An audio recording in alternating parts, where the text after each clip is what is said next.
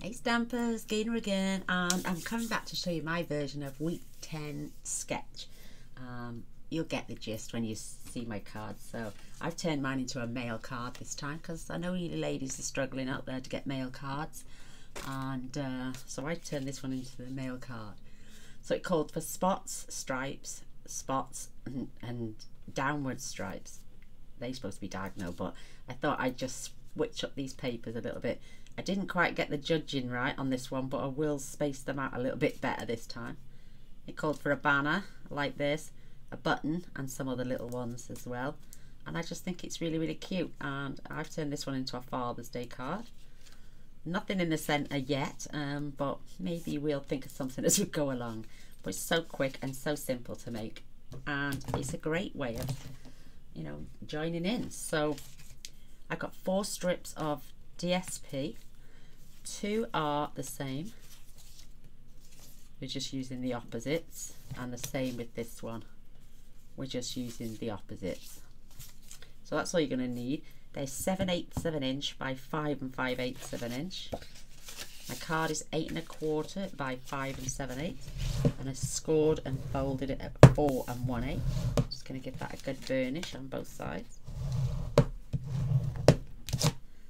And I've got a piece of Whisper White which measures, oh Mr. Boyce, you're a darling, thank you so much.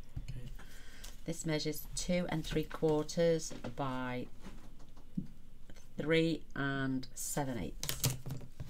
Oh, while I've got the pencil out, the ruler out actually, I want to find the centre, which is 1 3/8.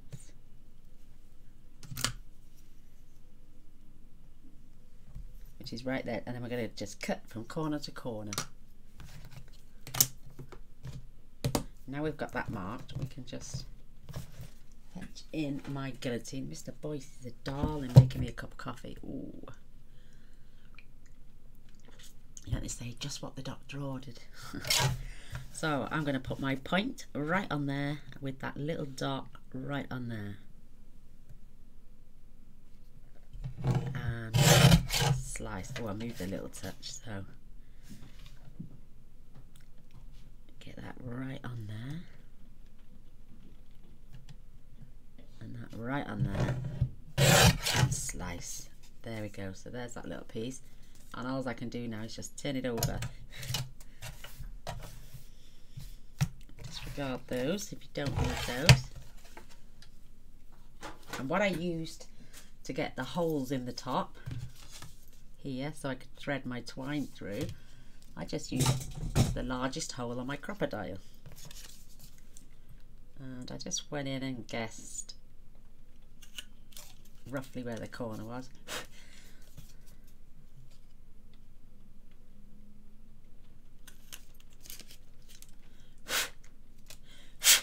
There we go, fits out.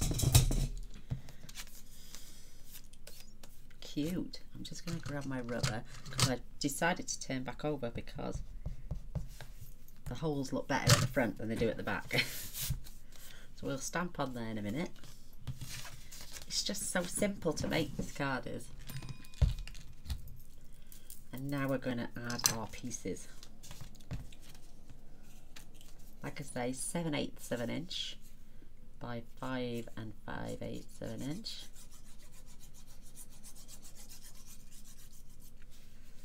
And I'm just gonna line this up, keep it as straight as possible.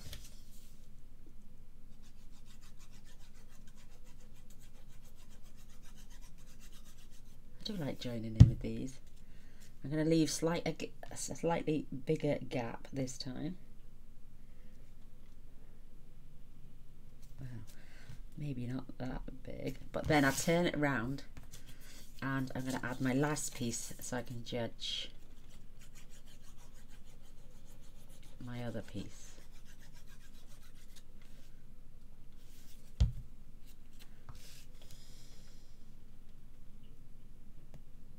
Trying to like keep those lined up, and then we should have a decent sized gap in between there. I might, if I can pull that.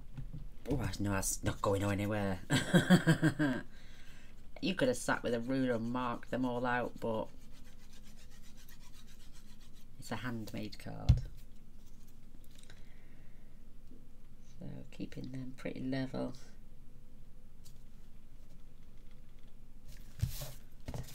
There we go. That's a lot better placement for me, I think. Maybe I should have taken that back just a little fraction. Doesn't matter. Like I say, a handmade card. So our glue is out. I'm going to fetch in my little die cut machine. I've got one of those little round circles from the wooden elements left.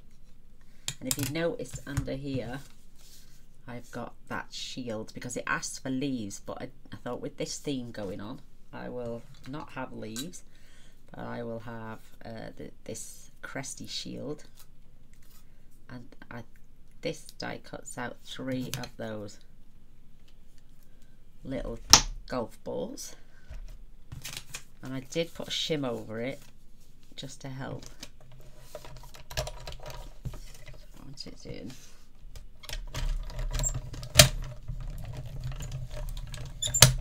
And then come back. Perfect.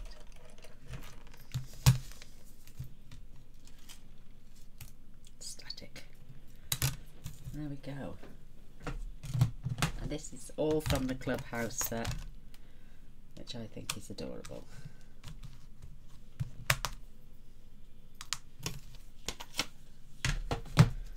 So let's pop our little golf balls out.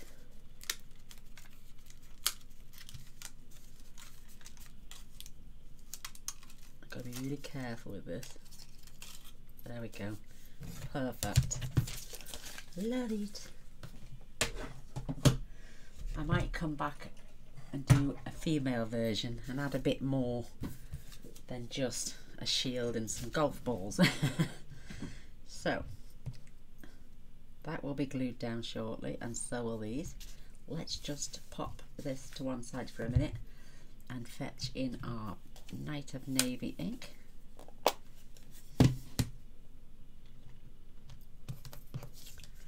And I've lined that up with that line, so my little thingy is running down, so you don't need a lot on this. And align that line up then with this point on my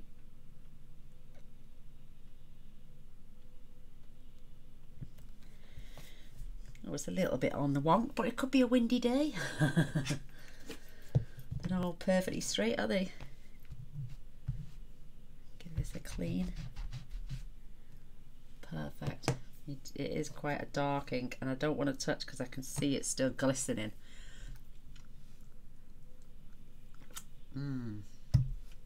Oh, do you know he makes the best cup of coffee ever? Again, I've lined this up with the word father along those lines.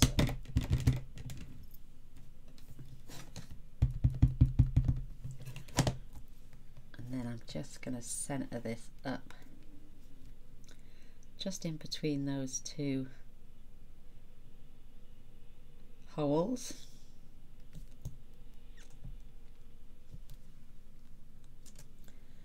Oh, lovely.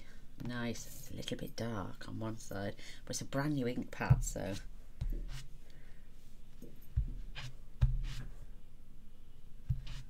that's nice and clean.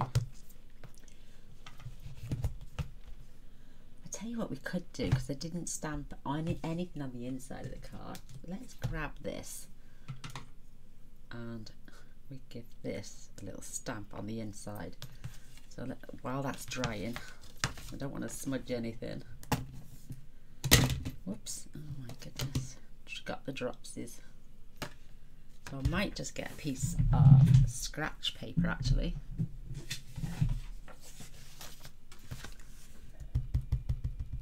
Give this a good ink in and then stamp. See what I mean? It's getting, whoa. I think the 3rd one. So stamp. Yeah, you don't want it overpowering, but that's cute. Let's do it to the inside of this one. stamp, stamp,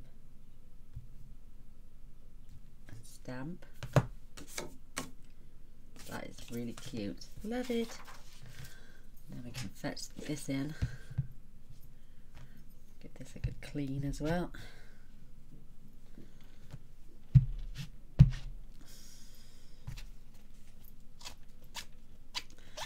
Likes to do it as I'm going along. I don't like to stain my stamps very well. Perfect. So that's the ink away. I can still see that's glistening a little bit, so I'm just gonna blot it on my scratch paper.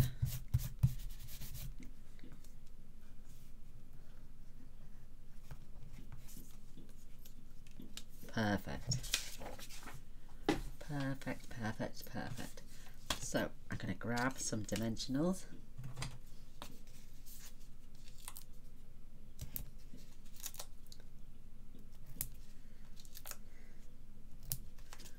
You need 3. And I'm going to pop this on my card after I've threaded my thick baker's twine.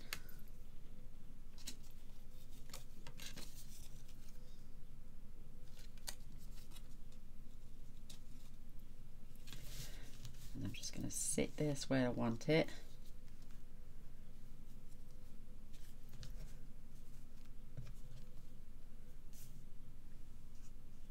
And then I'm going to grab my scissors, keeping the distance roughly either side. Just snip off what I don't need.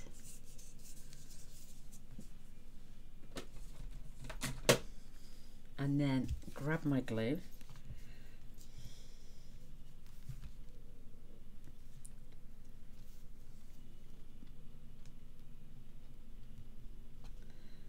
Just gonna pop this. It doesn't take long to go off, and it does dry clear.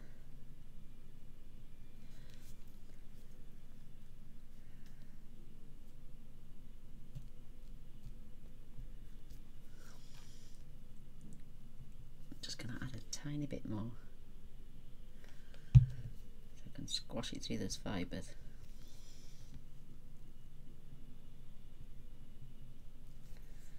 They're in place, but I can still flip this up and remove those.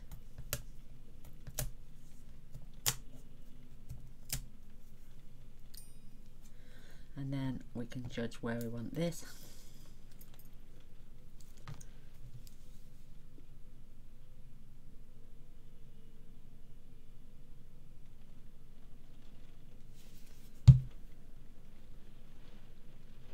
I'm going to say roughly about here.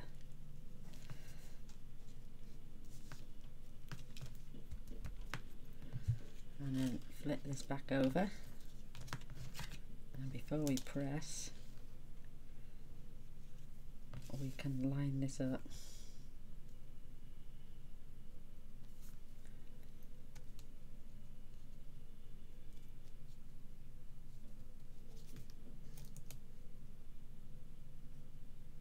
That looks straight to me. Cute. And they're going up lovely.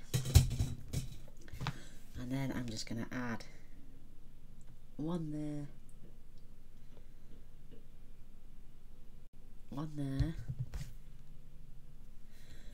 I did have a third one, but I then decided to put the little wooden element over the top.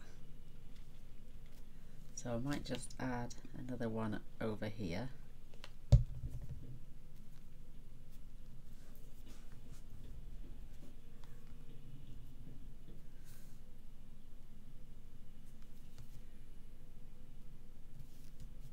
Perfect. And then our wooden element. Now there's nothing on this, so I wanted it to look like a button. So on I popped. There we go, it's going off already.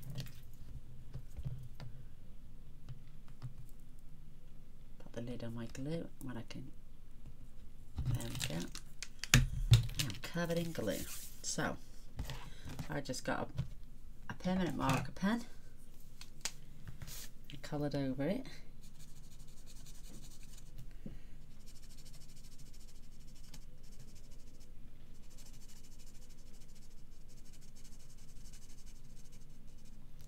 Just give that a second or two to dry, it doesn't take long. Another swig of my cup of coffee. And then I just used my white gel pen. It does seep through a little bit, but I think it's cute.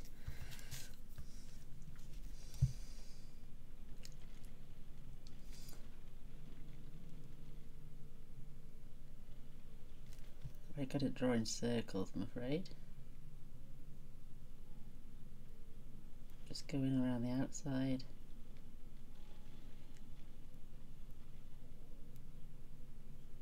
And then I'm just going to draw my buttonholes. How cute is that?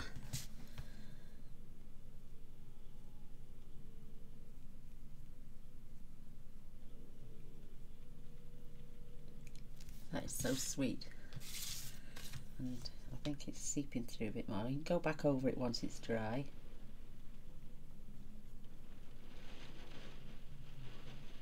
The rain is lashing down here. How sweet is that? Love it.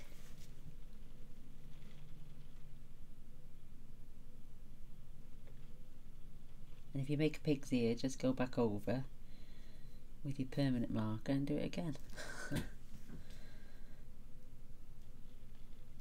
Perfect, there we go. There's my version of this week's sketch.